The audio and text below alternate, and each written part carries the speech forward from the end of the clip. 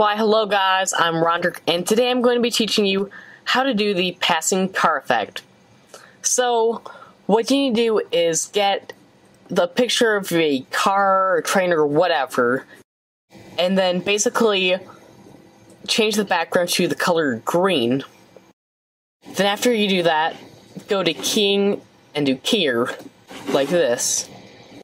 And then next, go to crop and do the Ken Burns effect. What I recommend doing is making sure that it's way far away like this, so that it's moving at a faster pace. But if you look at this, it just looks wrong. So that's an easy fix. Go to transform and move it.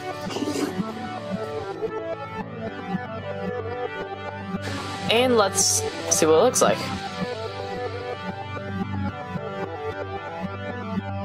That looks a little slow. So, to give it an extra effect, go to Video Effects,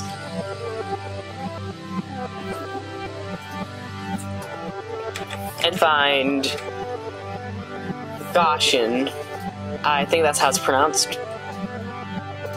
What this does is blur it. And at first glance, this just looks like crap. Don't worry, we can definitely fix it. Go to Amount, and then just put it around at 10 or something like that. It gives it the motion blur effect. And there you go. That's how you do it. Go!